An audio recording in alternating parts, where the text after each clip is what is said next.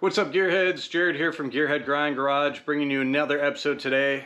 This is just going to be a quick one, going through some parts that I've gotten from an awesome new partner. I am now a dealer for Offroad Designs and am using their parts on the build for this truck as well. So I'm going to take you through which parts that I decided to go with that fit the purpose of this build well, and then you are more than welcome to check out our website for a ton of parts.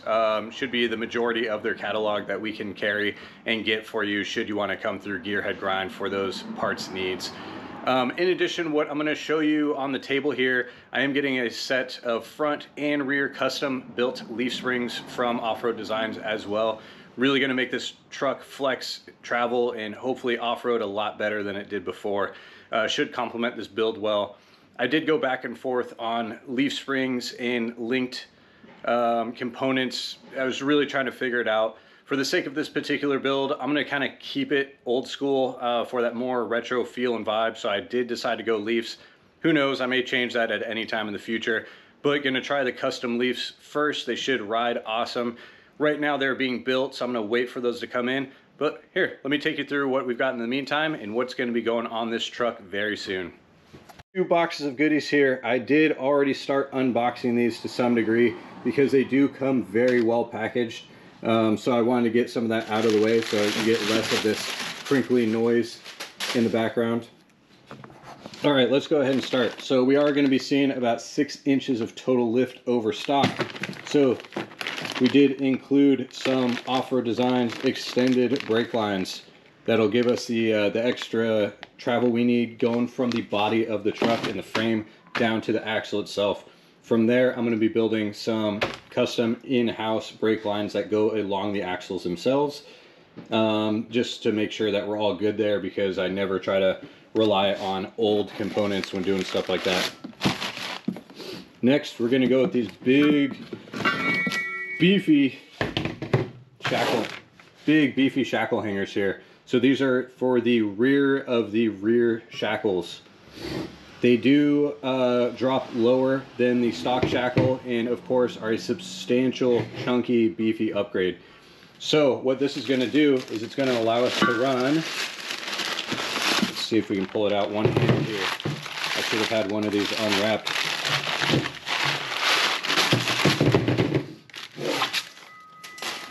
So we're going to be able to run one of their big, chunky axles here, or shackles here. It's funny, this one actually has a rock from when they tumbled it.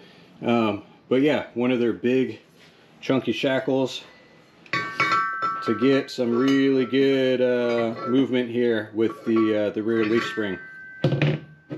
So that way you can get a nice bow and flex with that leaf spring that's going to be on it, and still get a ton of travel out of this. So I'm hoping to get at least 12 inches of travel in the rear. I'm going to measure that once the axles get in place, and then figure out what size of bypasses to run as well in the rear for the shocks. So either going to be some 14 or maybe even some 16-inch bypasses on there that we're going to mount in the bed. So yeah, we've got the hangers for both sides, of course. So I'm just going to put some of the duplicate stuff over. I think that's it for this one. And then we also have some new bushings for those leaf springs as well. So these are some good quality bushings to make sure that we've got the right stuff on those leaf springs. And then of course, all the mounting hardware that we need.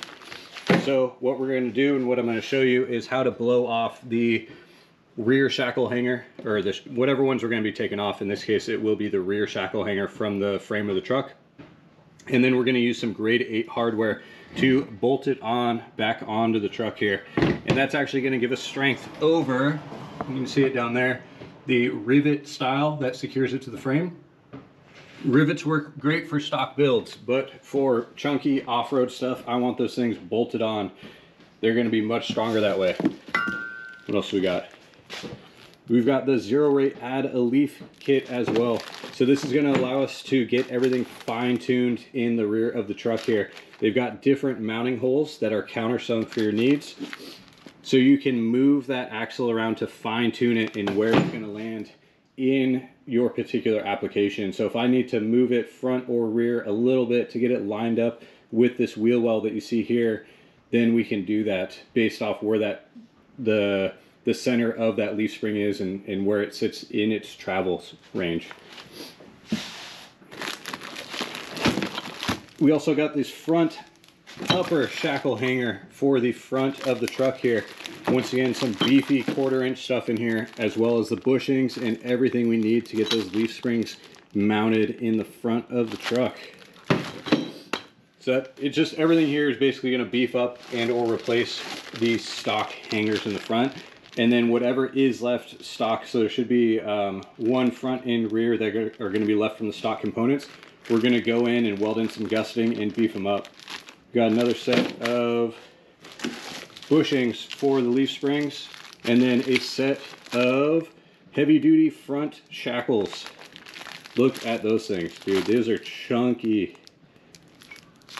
What is that, 3/8 hardened steel shackles for the front of the truck. Heck yeah, looking forward to getting those in place. Get some more travel in there.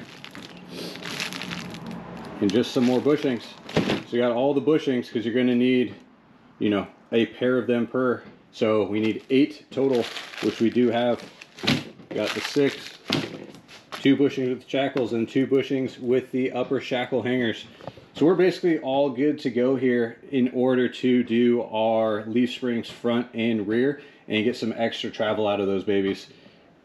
Well, that's it for the Off-Road Designs parts. I will walk you through exactly what we're going to do with these parts, as well as when I do the actual install on the truck themselves. But that's it for right now, and then the rest of our stuff is being built. If I need to add anything, I'll loop you guys in.